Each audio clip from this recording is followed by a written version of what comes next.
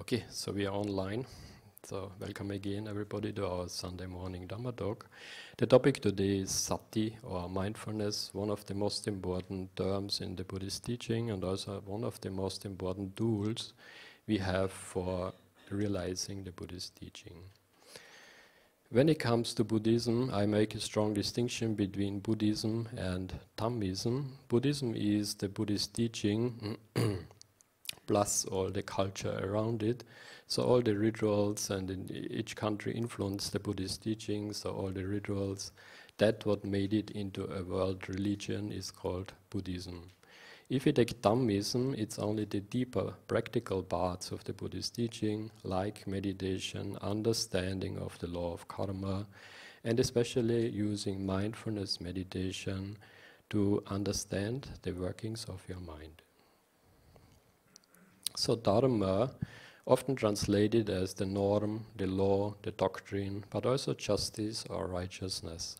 Dhamma is also used in many different traditions, and they use it in a wider sense. Dharma meaning any kind of good practice, living a good life, living a life according to the Dhamma. In India, I heard the term Sanatana Dharma, which translates as the eternal Dharma. So the Dharma is always there, and the Dharma can never be destroyed, but humanity can. So if we do not live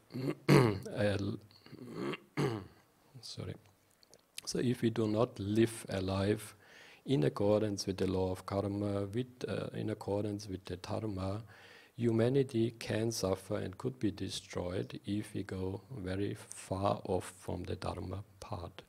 But the Dharma will always be there. That's why I say it's not necessary to speak much about the Dharma or to protect the Dharma.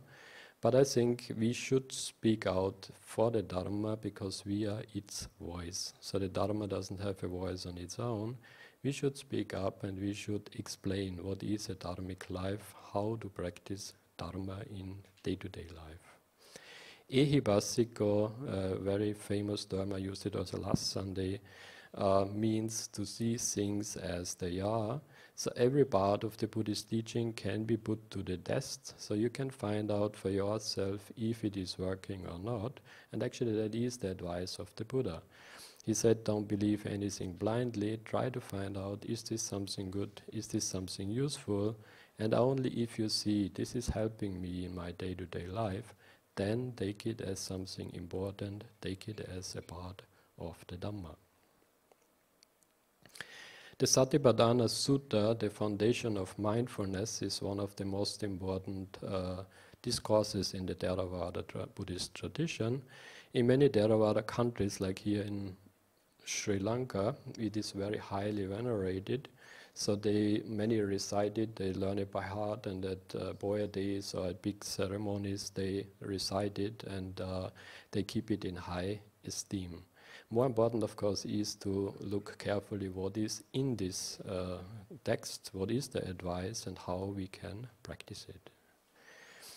The practical form of this, what comes out from this Satipatthana Sutta, is called the Vipassana meditation. So it's the meditation based on mindfulness, using mindfulness as a tool to understand the workings of your mind, watching your mind, and also get a deeper understanding of impermanence or anicca, dukkha and anatta.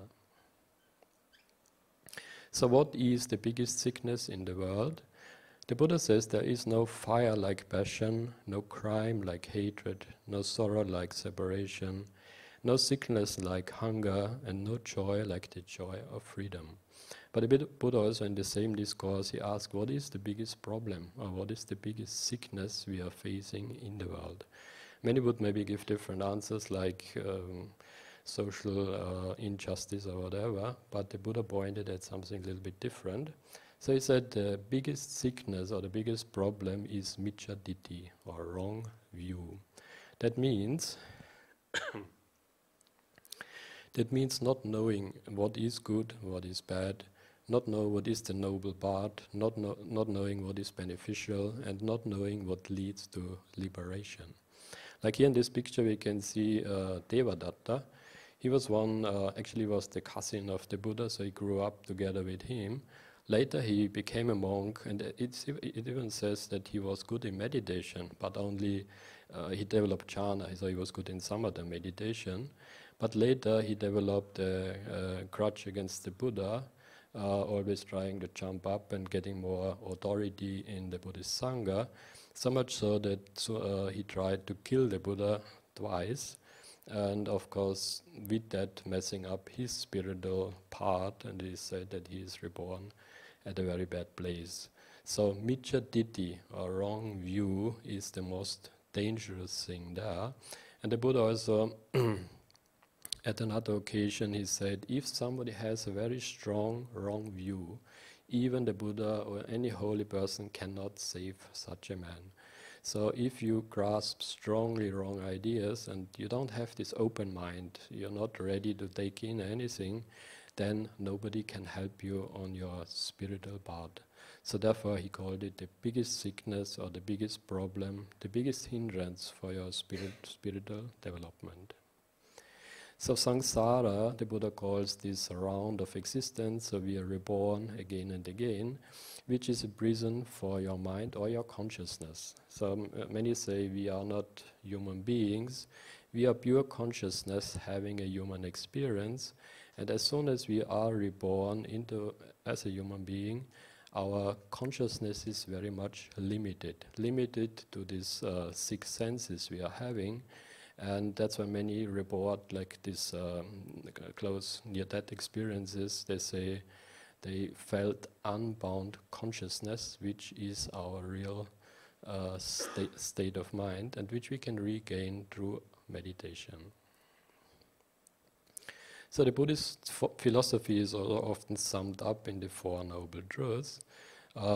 Number one, to see our actual state, in that there is suffering or there is a problem here.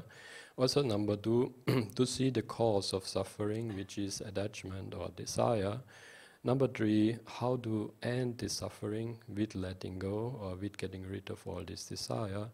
And the fourth one, the path leading to the end of suffering. So that is the actual technique or the practice, how to free your mind from all attachment. So sabbe sankhara anicca, everything around us, including ourselves, is impermanent. So all mental formations, all being, all existence is ultimately impermanent. Because it is changing from moment to moment, it is non-satisfactory. And if we look carefully, or especially if you make get some experience in our meditation, we also can see that ultimately everything is non-self, or the self or the ego is an illusion. There are three types of craving according to the Buddha. One is kama tanha, so all kind of sensual pleasures, meaning all the five senses. Bhava tanha means the grasping of an existence, which usually is very strong, this believing in my being with the I, me or mine. And the opposite would be vibhava tanha, non-existence. If somebody is suicidal or he doesn't like to live anymore, the wish not to exist. But as I mentioned many times, and I had a separate Dhamma talk about that, suicide is not a solution. Through suicide you cannot end your suffering. Usually after suicide, first of all, you are reborn at a place worse than this one.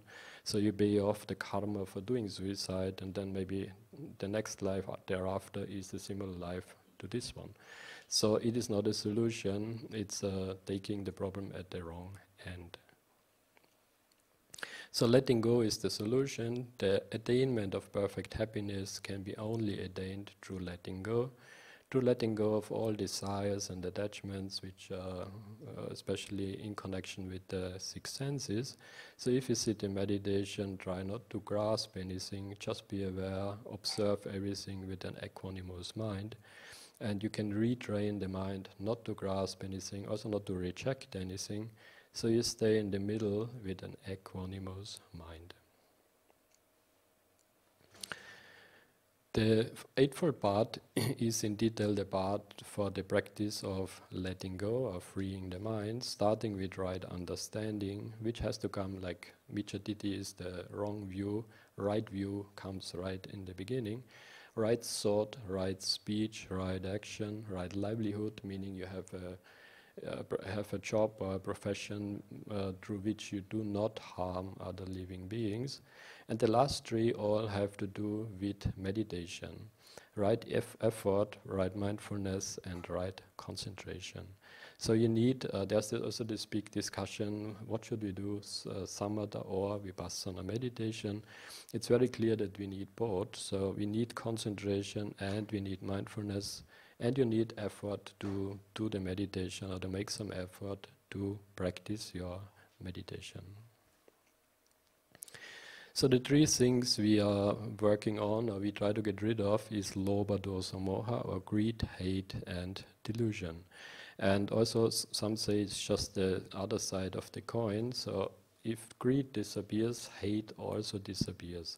And if greed and hate disappears, or you need a clear comprehension, so delusion also has to go. So they come in a package. So in meditation, if you, also many ask, what is a sign of progress in your meditation? Now, if you can see that your greed, hate, and delusion is going down, that means you are practicing in the right direction. If you practice any kind of spiritual meditation, yoga, whatever, and you feel that your greed, hate, and delusion is getting more, then definitely you're not practicing the right way. You should change something. So mindfulness is one of the most powerful tools we have to understand the workings of our mind.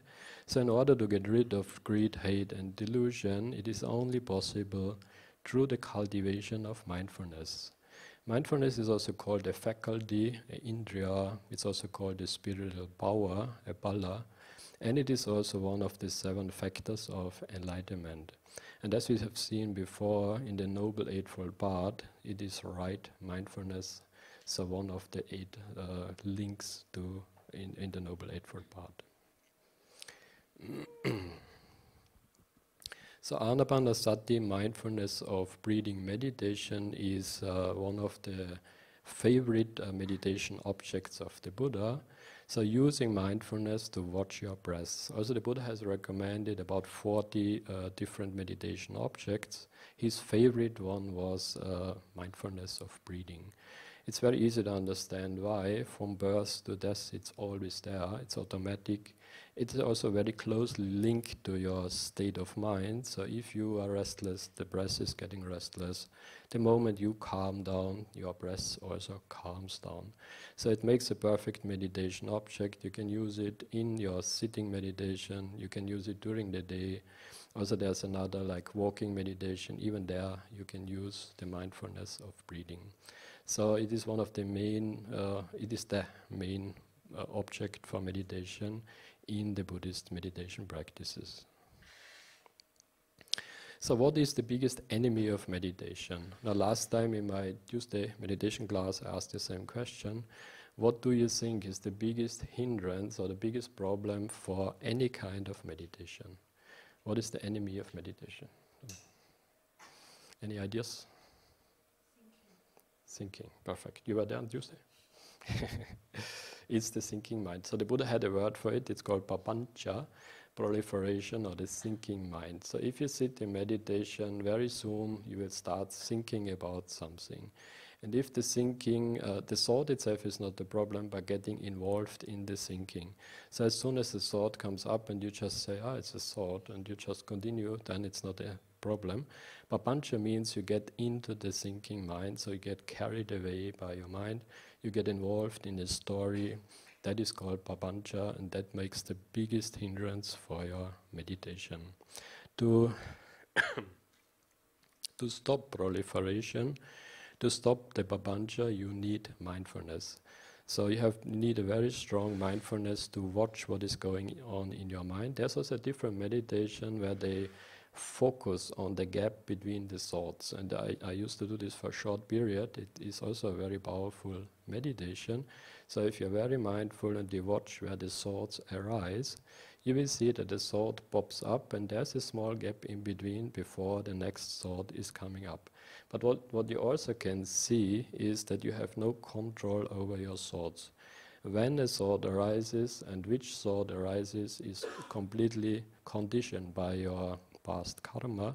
You cannot control that. What you can do, as soon as a thought comes up, you can be either grasp it, you get involved in it, or you just note it, this is a thought, and you move on with your meditation. So meditation, especially the Anapanasati, which is the meditation of breathing, is one of the most powerful tools we have to develop the mind.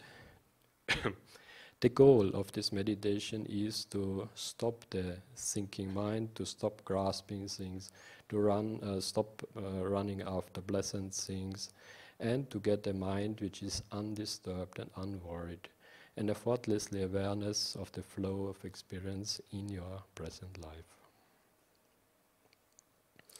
This is the line the Buddha used frequently when he gave some meditation instructions. So he said, having gone to the forest, sitting down at a quiet place, keeping the body erect and his mindfulness alert.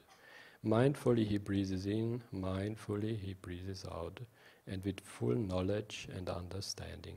So this is the introductory the Buddha always gave for any meditation instruction. Also nowadays it may be difficult to find a quiet forest or a nice tree. You can use it at home, so you go to your room, lock your door. Important is, the Buddha he liked to meditate outside under a tree in the forest. Important is that it is an empty place, or not many things around, and if you have many things in your room, at least that they are orderly, a nice, clean, fairly empty room would be perfect for your meditation. So the idea is that you don't meditate at a crowded place with less noise, where you can find some peace and where you can settle down into your meditation. If you do the Anapanasati meditation, or if you watch your breath, usually you focus on the tip of the nose. Also there are some meditation systems where you watch the breath indirectly, like the rise and fall of your belly, or some watch it at the chest area. But the most original, and I think the most recommendable, is you watch it directly somewhere here.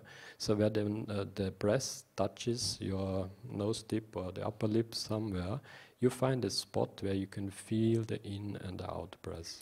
In the beginning, when you start in meditation, it can also be helpful to do the counting. Some do this. They say each time you breathe in, you say 1. Each time you breathe out, you say 2. Or you say just in, out, or anapana. You use some words to keep the attention at your breath.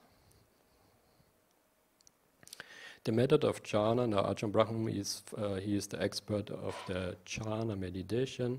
So he talks mainly about some of the meditation, how to go into the jhana, which if somebody can gain jhanic absorption, it's also very much helpful for any other type of meditation and also for vipassana meditation. So the more concentration you can build up, the easier it will be to watch your mind with mindfulness and to get an understanding of what's actually going on in your body and mind. The Anapanasati, or the breathing meditation, there's another unique thing about it, that you can use it for both ways of meditation. So you can use it for concentration and for insight, or for samatha and vipassana meditation. If you use it as a purely concentration meditation, you usually use the word I mentioned, so you say in, out, you do not watch your mind, you keep the attention only at your breath. If you do the insight meditation, you can still use the breath as the main meditation object, but you're also watching the senses, and you're watching how your mind moves away, you label it, you bring it back again. So through this movement of the mind, you get an understanding of the impermanence, and then also about the non-self nature, and also about dukkha or suffering. Nobody can be told what the Matrix is. Who has seen the movie The Matrix? It's a little bit, very good. It's a three movies. It's not a new movie. It's fairly quite a few years old, but it's an action movie. But in that movie, there is a very underlying, very deep message. And the message is that what they call the matrix is samsara, or our existence, which we are bound up. So, and our reality is a different one. So the idea in the movie is that we are living in a dream-like state, and only if we wake up we can see reality as it actually is. This was one of the main actors in the movie, and he said this line, "Nobody can be told what the matrix is." And it's very similar to what the Buddha said about samsara, or about enlightenment. The Buddha said, I can only show the way, but nobody has, everybody has to experience it for him or herself. So nobody can be told what samsara or what enlightenment is. The only way to find out, you sit down, you do your meditation, and you try to find out for yourself. So I recommend watching that movie. There's another allegory of the cave by Plato. He gave this simile. Let's say somebody is imprisoned in a cave and he is chained up with the face to the inside cave wall. The door behind him is open, so some people walking by, but he sees only the shadows on the wall. So because he has never seen anything else, for him the shadows on the wall is his reality. So he thinks this is life, this is reality, since he has never seen anything differently. If he would have the wisdom or the courage just to turn around and look towards the entrance, he would see actually the people walking by, and he would see how it actually looks. So he gave this as a simile for the illusion we are living in. Again, pointing at the same thing, the Buddha called it Mahamaya, the great illusion, meaning that this existence or our reality is not real. And often also, if we make some progress in Vipassana meditation, it is called seeing things as they actually are.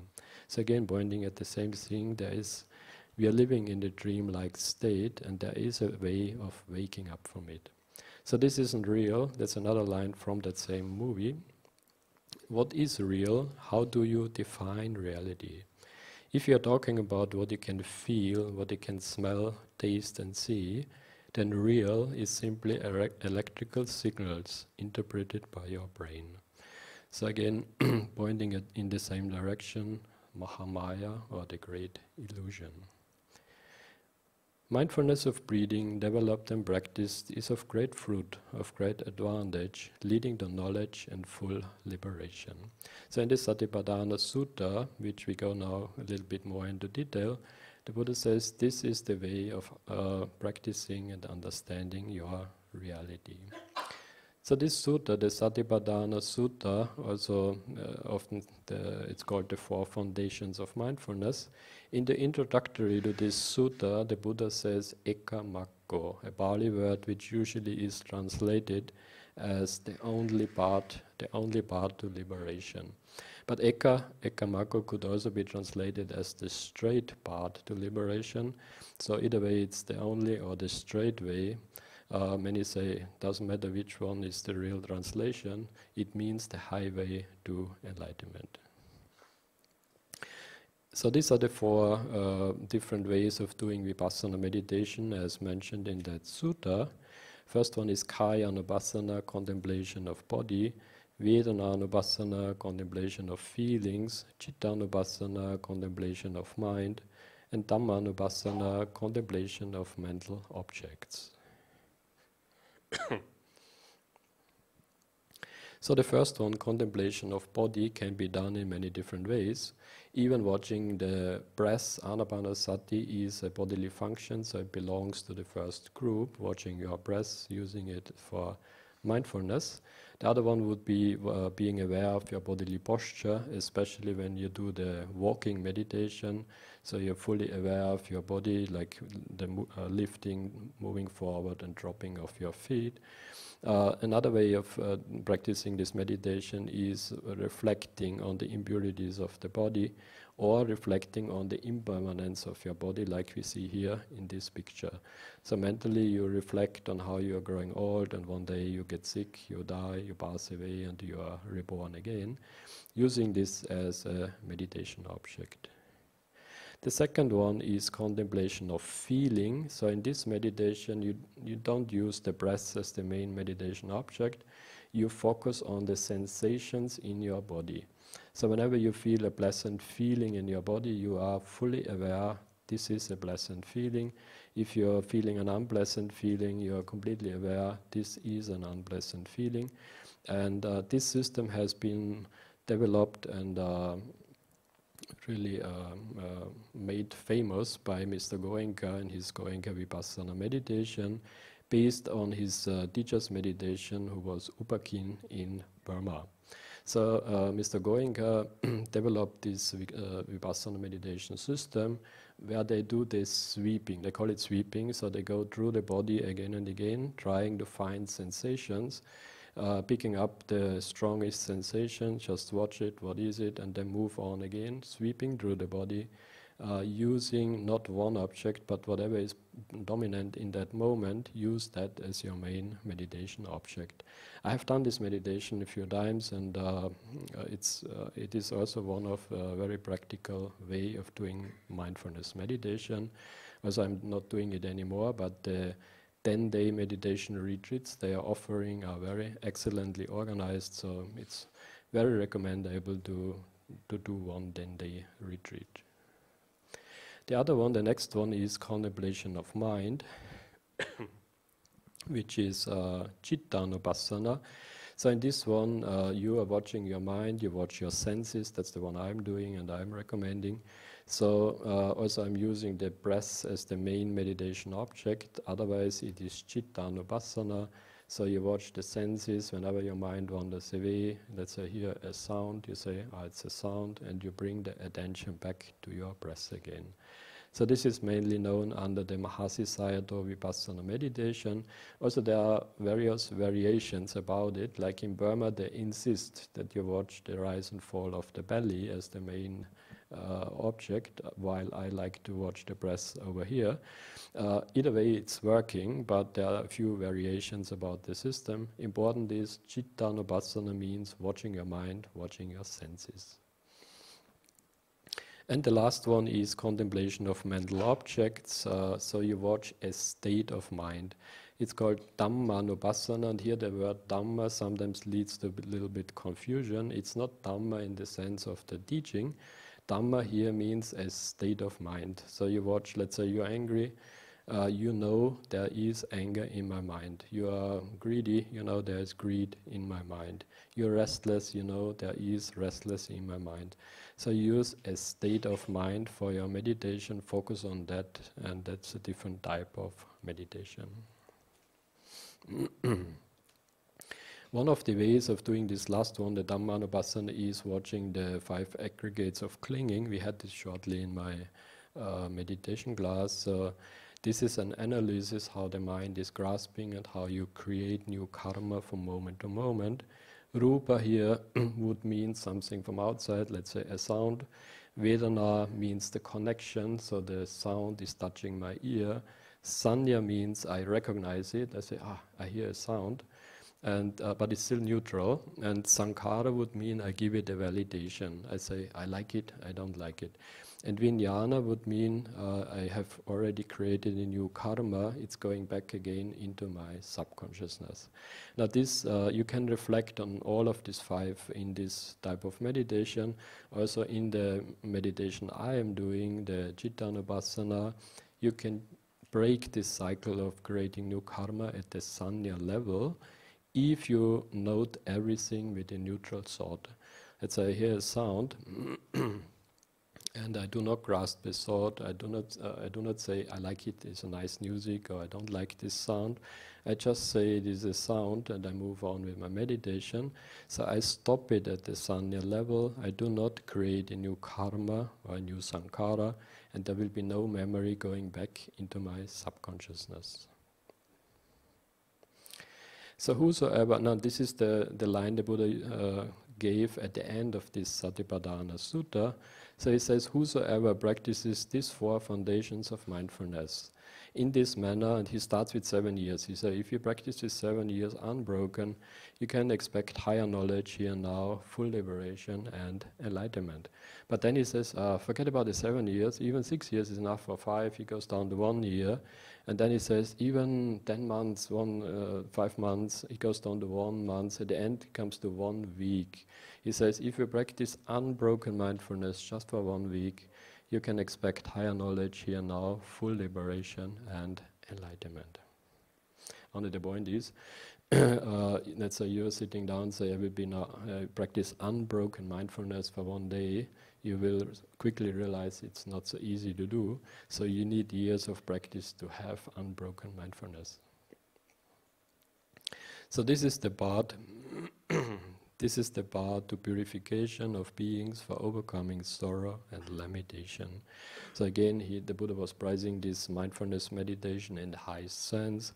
So if you're really serious in practicing, it is a very powerful tool to understand your mind and to actually make some progress in your meditation. So there are different ways of how to get rid of defilements. So in many different traditions, people are working with it. One is meditate on the opposite. So let's say you feel strong, burning anger inside yourself. One way is you just practice mindful metta or loving kindness meditation. So whenever you feel I'm really angry in the moment, I'm really upset about somebody, I do metta meditation, so I just focus on the feeling of loving kindness, of compassion, of positive thoughts, and then, at least temporarily, that anger will go away. The second way is,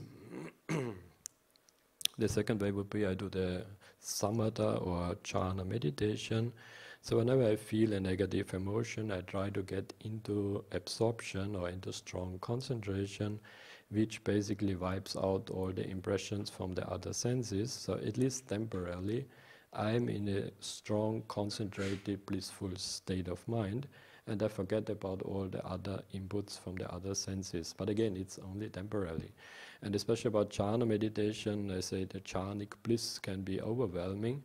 And if you do jhana meditation for long periods of time, or you practice it again and again, it can lead to the idea that there are no defilements anymore. Because even after jhana, the defilements only slowly come up again, and if you practice it daily, it could lead to the idea that there are no defilements anymore. But in jhana, it's only temporary, so you suppress the defilements, and at a later occasion, they come up again. The next one would be the vipassana meditation. So what you do in vipassana meditation is you face it. So whenever, let's say you're really angry about somebody, in vipassana meditation, you just watch it. You say, okay, this is anger, but you do not try to get into it or get overpowered by it. As soon as the thought arises, you say, this is anger. I know there's now an angry thought, and you move on with your meditation. So you acknowledge it, but you do not give it any extra power, and you try to move on with your meditation. If you do this well enough in vipassana meditation, many strong karmical memories can be cleaned out from the subconsciousness, and then actually it will disappear. In vipassana meditation also, the main problem again, we said, is papancha. So whenever a greedy or angry thought comes up, in the beginning it's not difficult to stop the thought. They say all these thoughts are like paper tigers, so they don't have any power on its own. We actually give it power, we feed it. So when in the beginning, when the thought comes up, it has no power on its own. It's just a very faint idea about anger, whatever it may be.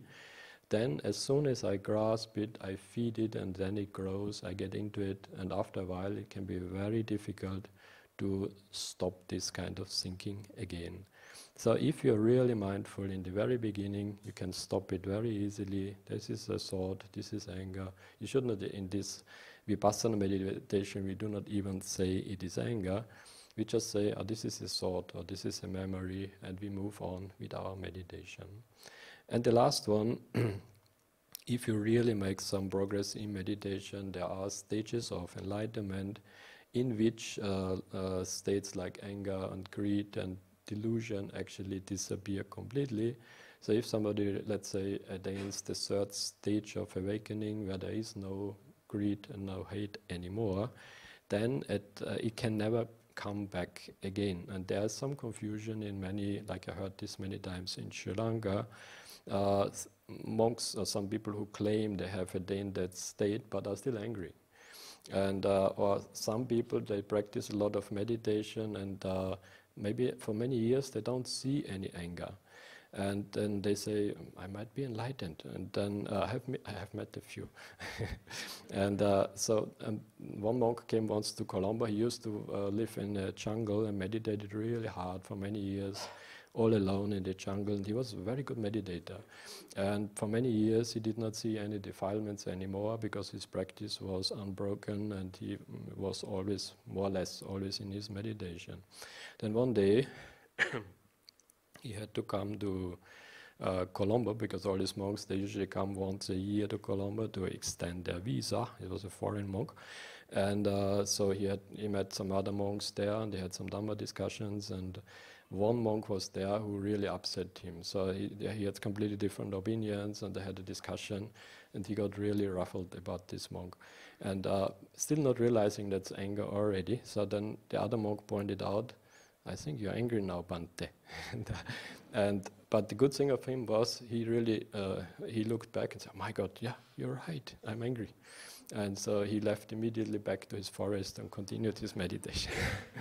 So it can be that for many years you don't see any defilements anymore. You think it's already done, but then at certain occasions it can come back again. So the real enlightenment would be if you're completely free from lust and hate, any kind of attachment, any kind of anger, and the mind is very clear and free from defilements. That state can be attained, will take a long time, and I think there are very few who are on that level, but it can be attained, and if it happens at any given occasion, there can be no anger anymore. And some also say they have a very odd opinion. They call it upaklesha. There's a Pali word called upaklesha, which means defilements, very fine defilements. And I heard this once, some people say, you can be enlightened, but you still have upakleshas, which are memories, just memories. But what is a memory? If a memory comes up and it makes you angry, you're not free from anger. So even if it's, however you call it, if you are free from anger, at no given occasion the anger can come up again. So if you, and according to also many Burmese meditation teachers, because there are many people in these centers who meditate and who claim, I am this, I ordained something. If it's a good teacher, he will be very careful in giving out titles. So he will not say, yeah, you are on level 2 or level 3. He will say, okay, for many months you should not check your state of mind. Look always, how is it, how do I react, do I still get angry, what did change in my mind?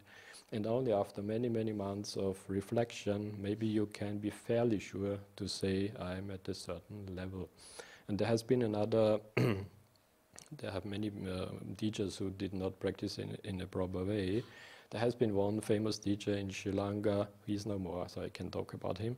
He was in the Kandy area and he was famous for giving out titles. So they had a certain type of meditation and he would, like a hall full with people like here, and he would say, you are Arahat and you are level 3 and it becomes a big joke, of course, and many of these people, they really believed it. And so you say, you are level 3, and the lady would say, me? Wow, wonderful. And so they believed it and they were running around thinking they are half enlightened.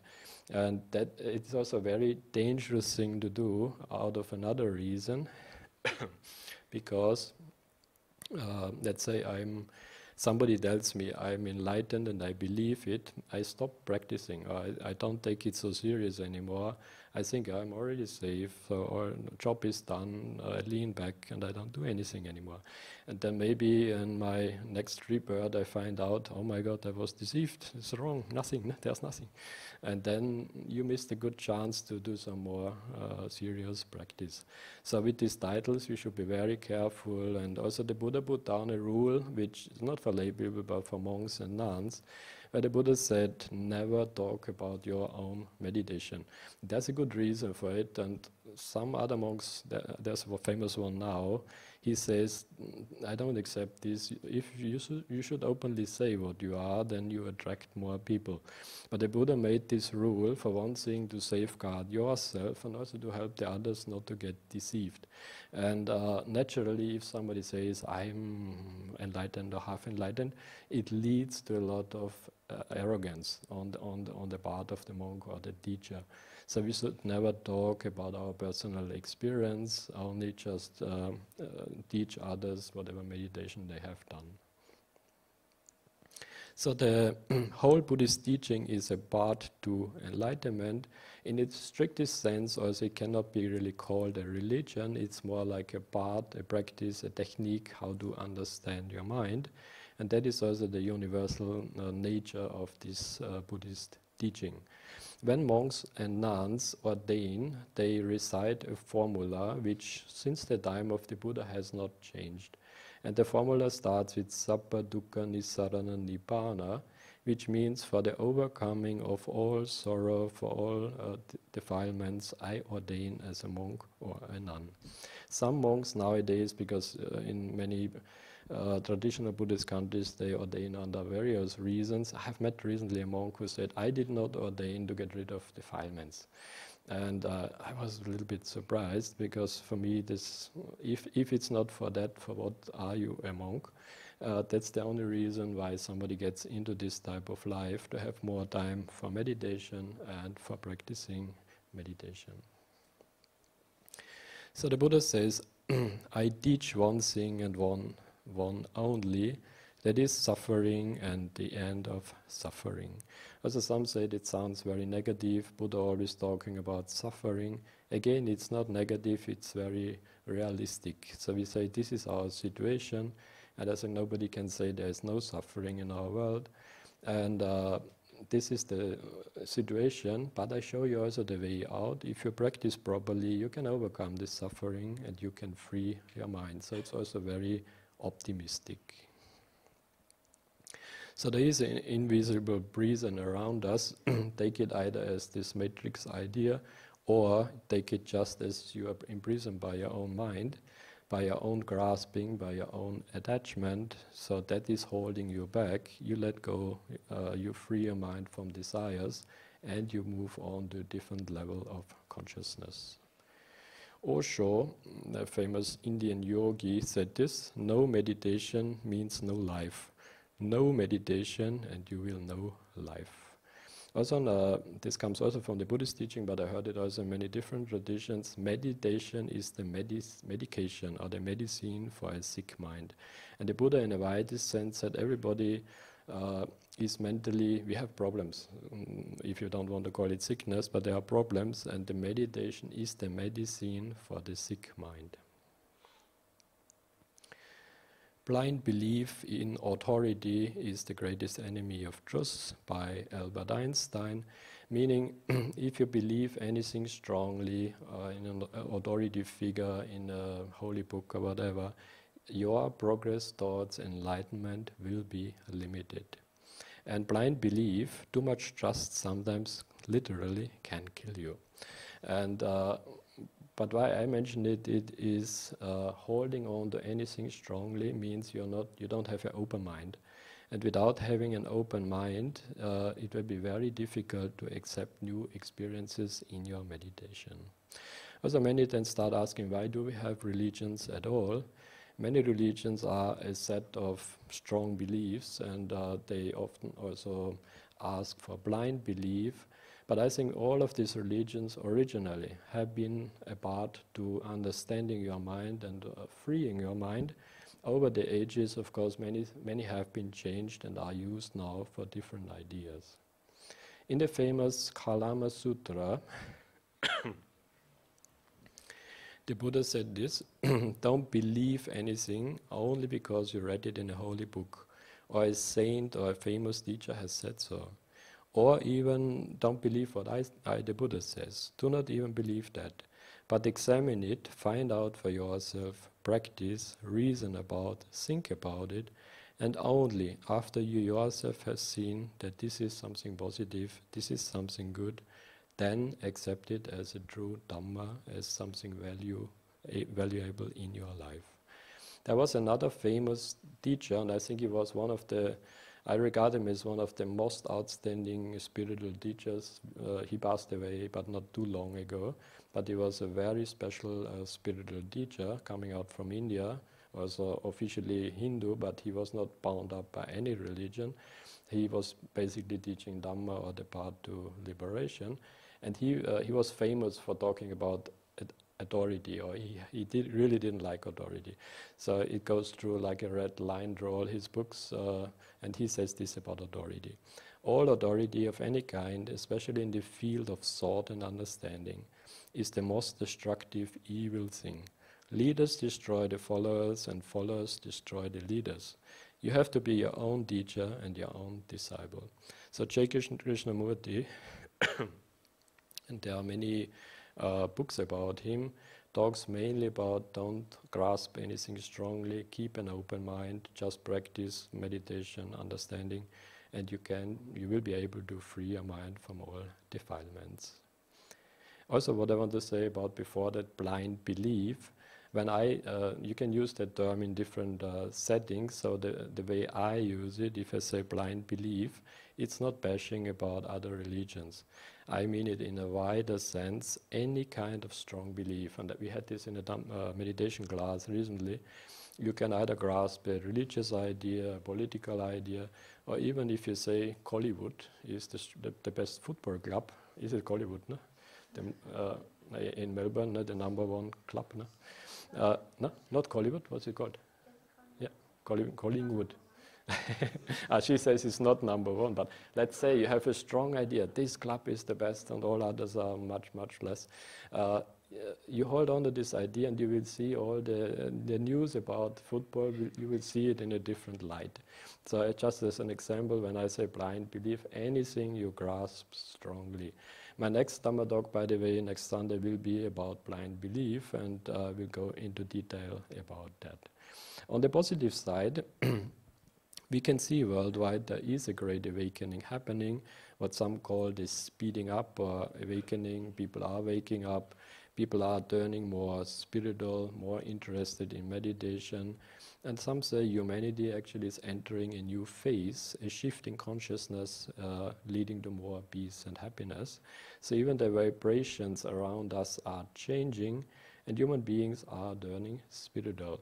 And the good thing about that is if more and more people start practicing spirituality or meditation, the vibrations become more suitable for newcomers. So if somebody decides to start now with meditation and more people around him are already spiritual, they will find it much easier to get into the spiritual path. Let's say you live in a country where nobody is meditating and nobody is practicing spirituality. If somebody wants to try it there, it will be very, very difficult.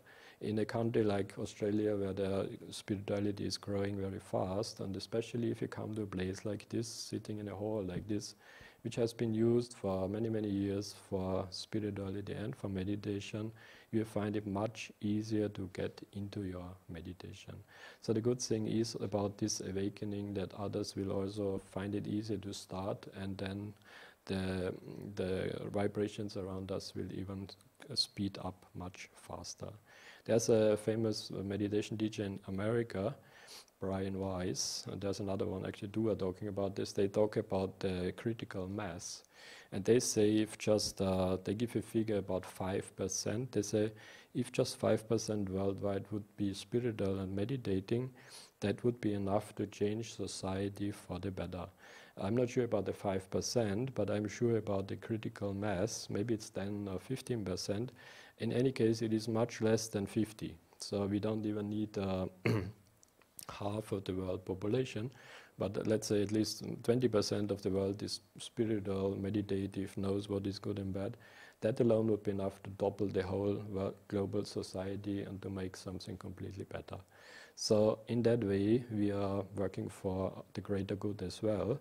But mainly the teaching is there first to develop your own mind, to find your own liberation, and then also through your vibrations or through your service later, you can also help the others. So Buddhism is all about enlightenment. So enlightenment means the realization that we are all infinite consciousness. Others may call it God, pure mind, moksha, Buddha nature, Mahasamadhi, or just total freedom. So whatever label you use for that experience, we are pure consciousness, and that's what we want to realize. Somebody asked me recently, we talked about meditation, and she said, so it's then all about raising your consciousness? And I said, yes, that's all the point. So we are limited consciousness in this human experience. All these yoga and meditation systems have been designed to free your mind again, to go back to your real potential of infinite consciousness. So with that, I come to the end, exactly 10:30, you see. I come to the end of this Sunday Dhamma talk. So I hope that all of you will be well and happy. Enjoy your meditation. May you find peace and happiness. Continue on your spiritual path, and may you all attain higher stages of consciousness, freedom, and liberation in this very life. Sadhu, sadhu. Sabityo vivachantu sabbarogo vinasatu mati pavatvantarayo sukhi digaayuko bhava apivadana silissa niccang vata bhajaino Chattaro Dhamma vadanti ayurna sukhang balanti. Sadhu, sadhu.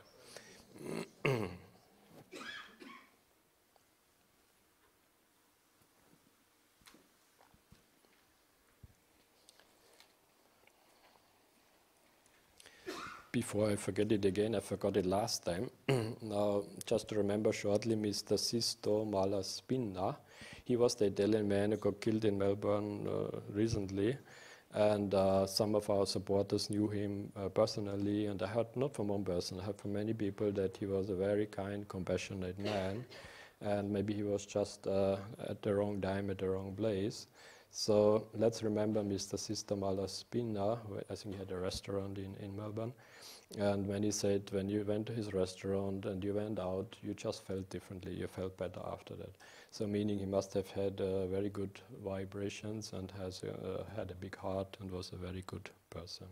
So I hope wherever he may be now, may you also be well and happy, find peace and harmony, and get a chance to realize stages of awakening. Sadhu, sadhu. So with that, we come to the question and answer. So if you want to ask anything shortly, we have still a little bit of time before we start with the dharana on the other side. Are there any questions about the Dhamma talk, about anything you would like to ask? There's a question. Yeah, okay. Can you hear me? There was a slide there where you were talking about the Great Awakening. Yeah. And is there also a case where, at the moment, the Dhamma itself is kind of being diluted because of all of the different teachings? So whatever that original teaching is, it's just becoming very, very diluted. Yeah, if you look at think Buddhism alone, you can see on one side it's growing, means the cultural, ritualistic part is growing very fast, which is also, it has something good, but the actual deeper practice is rather going down. And the Buddha has predicted that. He said his teaching will stay alive. They are not sure about the number, because in the text it says about 500 years, but we know now it's longer than 500. So some say it will last 5,000 years maybe. But the Buddha predicted it will last a while, and then it will go down. Then people will lose the deeper parts of the teaching, so they will not practice anymore. They just keep up the rituals that will go on for quite a while, and then that also will disappear. But on the the whole world, if you look at the whole world, and not only the Buddhist teaching, but in general, spirituality, any kind of meditation, and even yoga and these practices is growing very fast. So we can see that humanity is very much interested now in understanding meditation, doing something mentally. It could be already a side effect of the going down also, that people see now worldly in the developed countries we have everything, we have money, we are living very comfortably, but then people see I'm still not happy. So still I have everything I ever wanted, but I'm still not happy. There's something wrong with my mind, or I can't still find any peace and happiness. So that may be one reason why more and more are searching in developed countries, searching for meditation.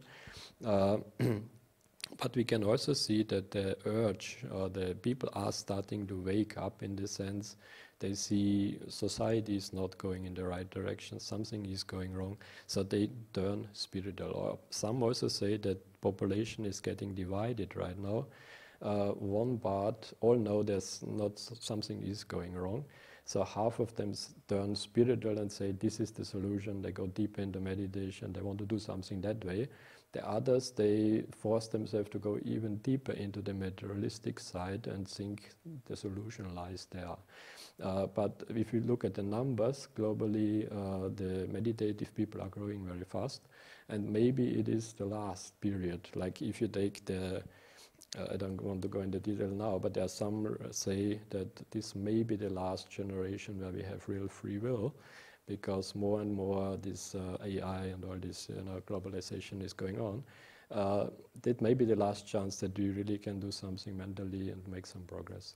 But the good thing now, we can see there is a growing, and there is a perfect situation now for doing something mentally. And if we use this opportunity, I think many of you can really make it right now. Okay? Yeah. Anything else you wanted to ask? I saw you thinking, so.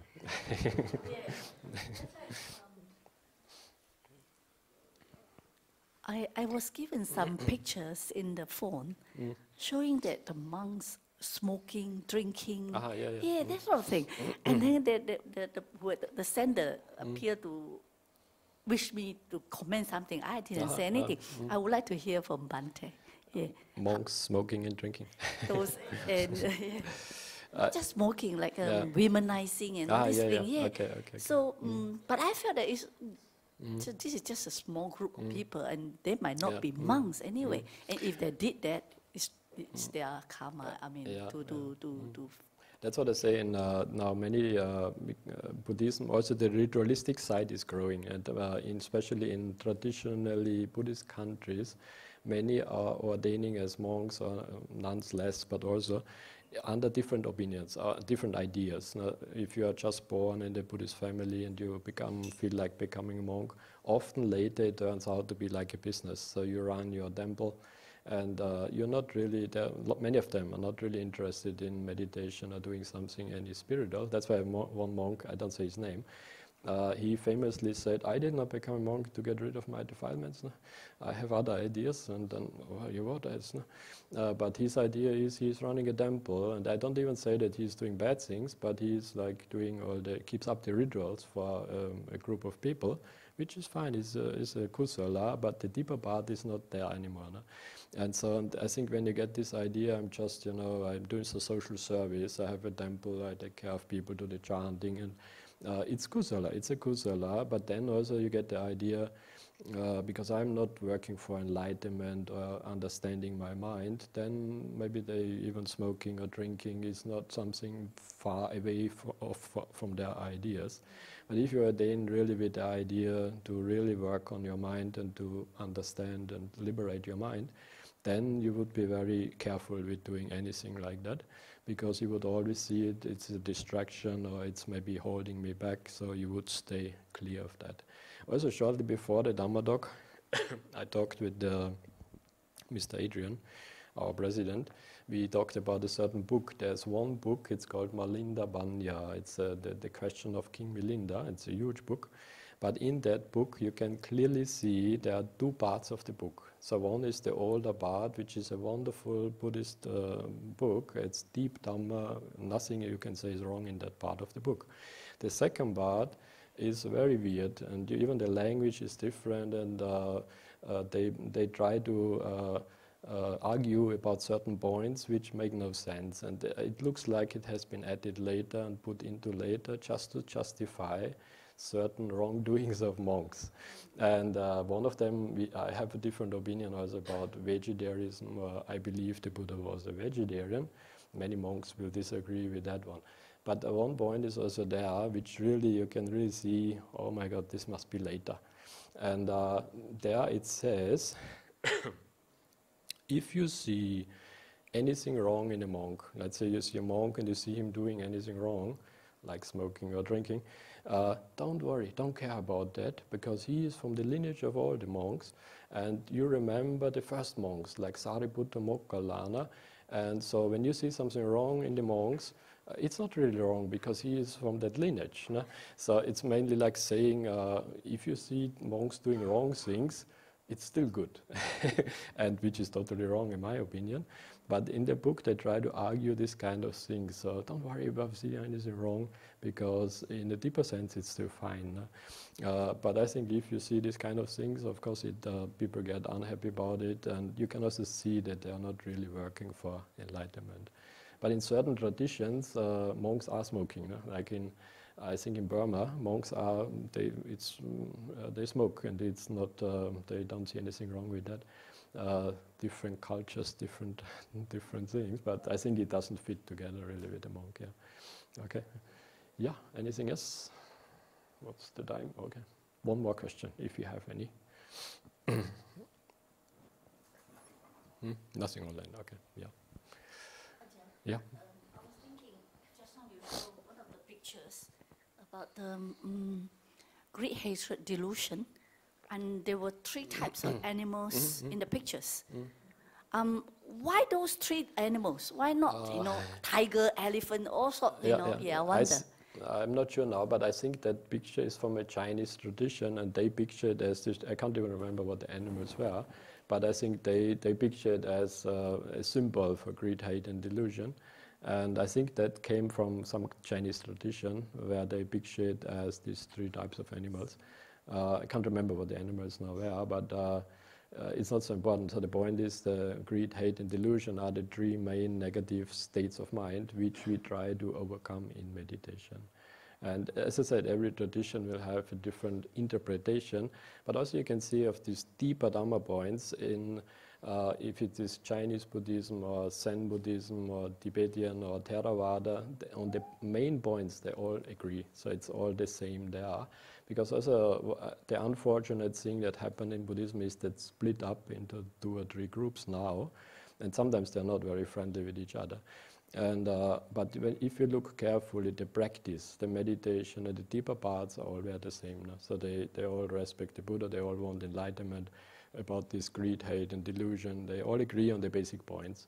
And what is really different is the cultural things. Of course, each country mixed in some culture. The dress is different, and they focus on different discourses of the Buddha. Like they all agree on the same discourses, but in Zen Buddhism, they say these 3 are the most important ones. In Theravada, we say no, these other 3 are the most important ones. But there is not much difference. No? Not if it comes to the practice. No? And in Sri Lanka, for example, where I usually live, I sometimes purposely wear the Mahayana Buddhist robe. And I know they don't like it. So when I'm there, then because I want to show there's not such a big difference. They are also Buddhists, we are brothers, it's no big difference. And sometimes when people come up and they look at me and they say, is this Mahayana? What is this? What is this? And then I say, yeah, this is a Mahayana Buddhist robe. And then they say, Mahayana is no good. No? And then I will ask them, what is the difference between Theravada and Mahayana? And they usually say, I don't know, but it's no good. So they don't know really what's the difference, but it's just a conditioning that is something not good and this one is better. No? And if you really look into it a little bit, you can see there's no big difference. No? And also with the dress, as it started, they said the Buddhist monks from India came over to China, they're wearing this kind of robe without a shirt, so shoulder open. And then in Chinese culture, it's a little bit like half naked. No? And so there was one of the kings who then said, this is not nice how the monks run around. And he designed a different, or they designed a different dress with the trouser and the shirt and being more covered. And so then it became the Mahayana Buddhist robe dress. And it's just a different way of dressing. The Buddha also left it fairly open of how to wear the robe. So he did not make any strict rules. He just said, arrange the robe on the left shoulder and keep the left free, or if you wear a shirt, you can't see the shoulder. So I don't see a big difference between these traditions, and I usually try to, make the gap less big between the groups. Yeah. Okay, thank you. Yeah, I think so. With that, we will stop. So thanks everybody for coming. We had a nice group today. So thanks everybody for coming, and have a very nice Sunday. Thank you.